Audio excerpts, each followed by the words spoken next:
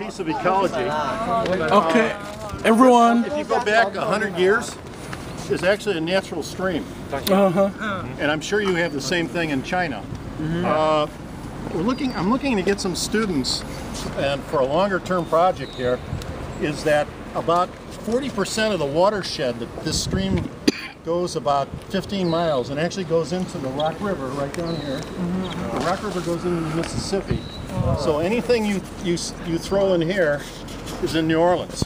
Oh, yeah. You know, in a number of years. 40% of this watershed, I estimate, okay, is either concrete, asphalt, or a roof. Because this goes all through the community. So anything that happens in the parking lot, people are changing the oil in their car. Yeah, it affects the whole ecology. What's going on in the back seat of the car, okay, one way or another ends up down here. Yeah. And so it actually is a plotted stream. And technically, if I pour a gallon of oil in there, I have to call the Environmental Protection Agency and tell them about that. But nobody cares. No. But what we're looking at doing, one reason for we're going to have wireless for this whole area here, so that we can use this as an environmental monitoring site. And remember I mentioned the water turbine? Yeah. I'm building a little dam over here. Oh, okay. Okay. You have to get permission from EPA and everyone? No?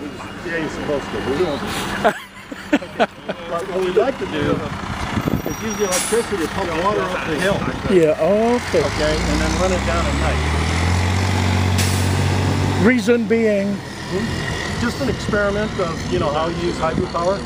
Okay, because the thing is that the real opportunity in energy is storage. Yeah, storage. Okay, because the reason why that power is so cheap is half of its waste at night. Exactly. Yeah. So you can store it in